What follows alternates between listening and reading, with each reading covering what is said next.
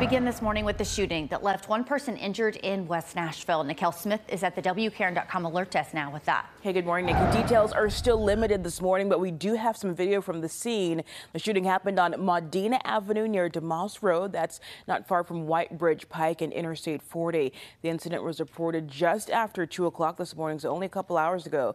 Police on scene tell us a male victim was shot in the leg. His injuries are not considered to be life-threatening. Detectives also say he is not cooperating with the investigation.